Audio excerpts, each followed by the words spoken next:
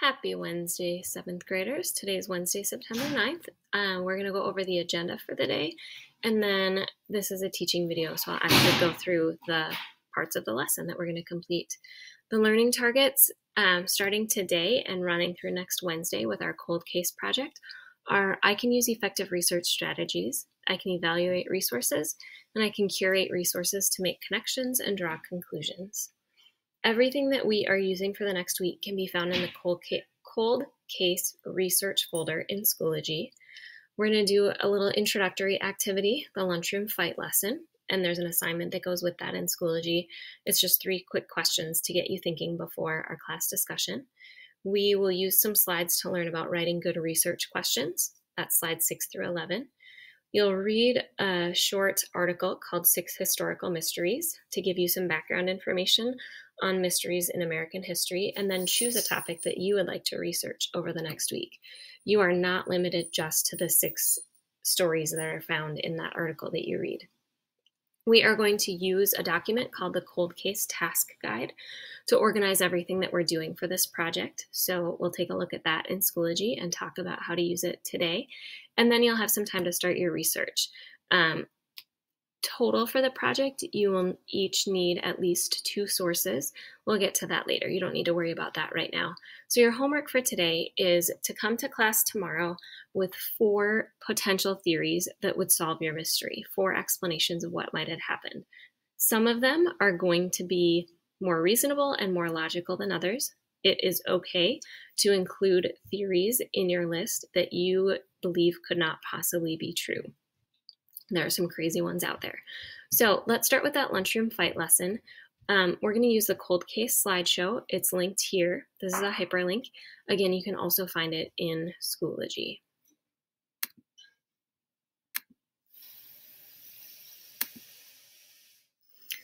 So the first slide here reviews the learning targets. We already went over those. I'm going to read you a little story. Imagine that you are the principal of a school and you just found out there was a fight in the cafeteria during lunch. You've asked many students and teachers who witnessed the fight to write down what they saw and who they think started the fight. Unfortunately, you've received many conflicting accounts that disagree not only as to who started the fight, but also as to who was involved and when the fight even started. It's important to remember that no one is just plain lying. So I would like you to open up the lunchroom fight assignment in Schoology. That will help you organize your ideas and get ready for a class discussion. I'll show you where to find that now.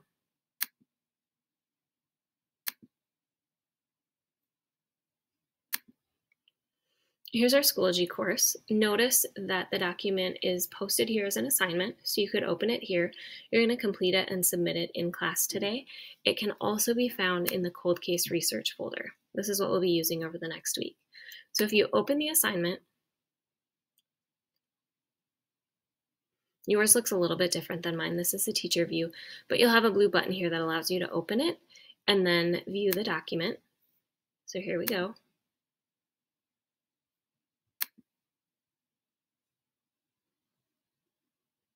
You'll find the same paragraph that I just read aloud to you, and then 3 questions. For each of the questions, you're going to answer in the yellow text box, and my guess is that you'll have a list, that you'll have multiple ideas for each of the questions. The first one says, why would there be different stories of the event if no one is just plain lying? So write your thoughts in the yellow text box here. Then the second question says, what are the different types of people who might have seen this fight? Maybe friends of those involved in the fight versus people who are bystanders and don't know anyone involved. Think about more than just the teachers and students who might have been in the room. What different groups would you have within teachers and students? And then lastly, what might make one person's story more believable or more plausible than another person's? Write your ideas in this yellow box and then keep the document open. We're going to use it for a class discussion. When we are done with our discussion, I'll ask you to go back to Schoology and hit the submit button.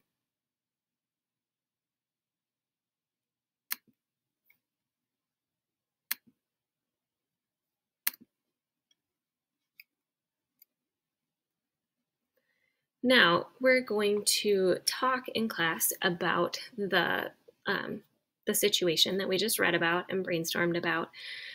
These are the questions we'll be going over as a class, and if you are not able to participate in class live, then these are questions that you should think about right now.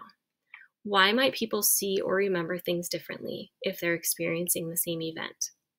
Do their prior experiences, their location in the room, their relationships with those involved impact how they perceive something?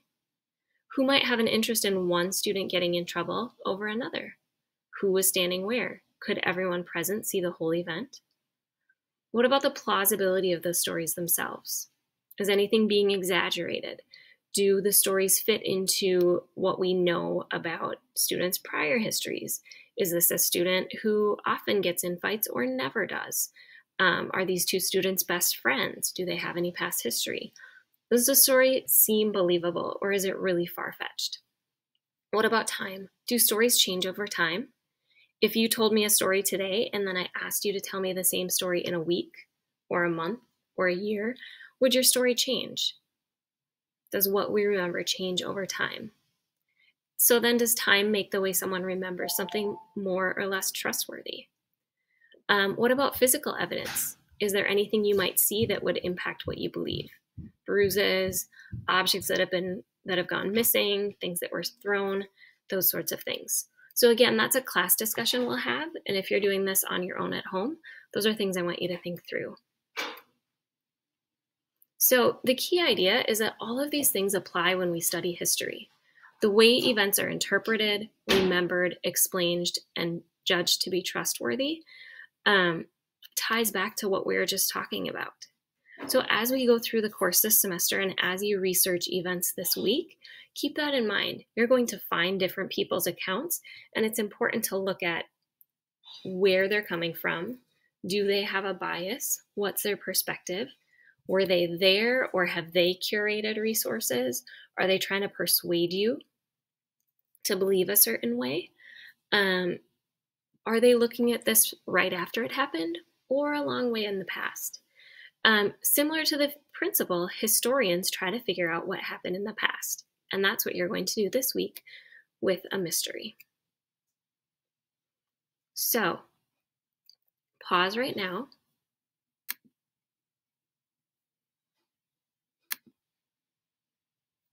The next thing you are going to do is read the article that was linked in our agenda and also linked in Schoology about 6 historical mysteries. So you can click the hyperlink here, or you can go to the link in Schoology and read that article to get ideas. It's not a very long article, but it introduces 6 commonly known mysteries in American history. And as you're reading, think about which one of those you might like to research, or if there's something else you're aware of in American history that you would like to research, make sure you run that by your teacher. And then when kids are finished reading, we're going to talk about writing research questions and how to actually go about starting your research.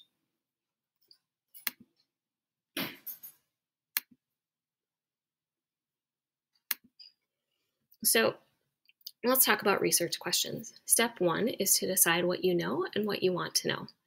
What do you already know about your topic? What do you want to know that what do you not know but would like to know that would require you to do more research? What information could possibly help you understand your topic better? Use that information to help you develop questions that will drive your research. There are several types of research questions. They get at more of the why and the so what questions. These are not yes or no questions, but they address the significance of the topic in history. They might look at cause and effect, what caused that event to take place, and what effects did it have. Change and continuity, what has changed since this thing happened and what has remained the same. They might look at someone's perspective. How did people in the past view their world? What did people living at the time of the event think about what was happening? What were their motivations for their actions? Turning points. Did this event or action or decision impact future things? How does the past help us to make sense of the present? How can we use the past? So let's practice. A research question is just that. It's a question that you will answer as you do by doing some research. Here's a not very good research question. Was Jackie Robinson a member of the Dodgers? It's not a great question because it's a yes or no question. It doesn't push you to do any more research. So how could we change that? Maybe we could look at how Jackie Robinson became a member of the Dodgers, or what did Jackie Robinson accomplish when he was a member of the Dodgers, or why is it important that Jackie Robinson became a member of the Dodgers? How did that change history? How was it a turning point in Major League Baseball? Here's another example. Who did the US fight in World War II? Not a great question, because even though it's not a yes or no question, I can answer it with really minimal research, and I can list countries. A better research question might be, what were the causes of the United States joining World War II? Or what was the impact of the United States joining World War II? Which countries did the United States work with, and how did they accomplish their goals?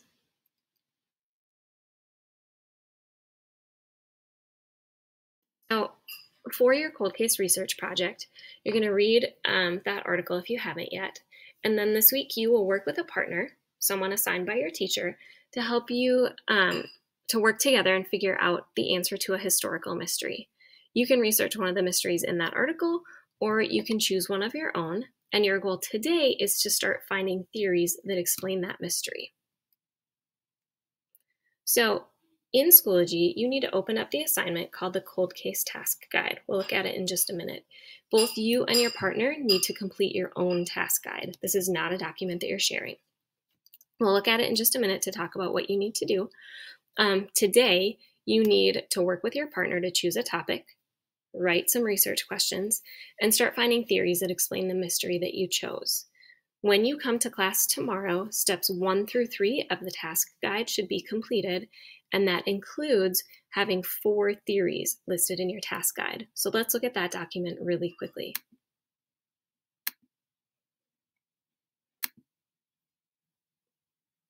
Each of you has your own copy of the task guide. This is what it looks like. You are creating a case file. It says history is filled with unsolved mysteries. Your task in this research project is to choose one of those mysteries and present a plausible, that means a likely, theory to explain it. You will research a variety of primary and secondary sources to uncover possible theories and the clues that support them. After you conclude your research, you will create a case file presentation that includes background on the mystery, the most plausible theory, evidence that supports it, and a bibliography. So step 1 is to choose your cold case. If you wanted to do one that was in the article, you can just highlight it here. If you've come up with something else and gotten it approved by your teacher, then you should write it in. Then turn it into a question. What's the overall question that you are going to answer with this project? Maybe, how did Jimmy Hoffa disappear? Or what happened to the Mary Celeste and why does it matter? Then start your research. There are some helpful links in Schoology, like SweetSearch and Elm, that will get you better information than something like Wikipedia might. Although that's a good place to go for just a snapshot to get a good background picture of what's of your mystery. After you look through some of those sources, come up with some competing theories of your cold case below. It says at least 2. I would like you to try between the 2 of you to come up with 4. So you and your partner should have the same 4 theories. That means coming up with 2 each. You may choose to return to this step and add more theories or change some of the theories you initially came to across as you research. But again, when you come to class tomorrow, steps 1 through 3 should be completed. Do not submit in Schoology. Tomorrow, we will look at how to take notes. Good luck today.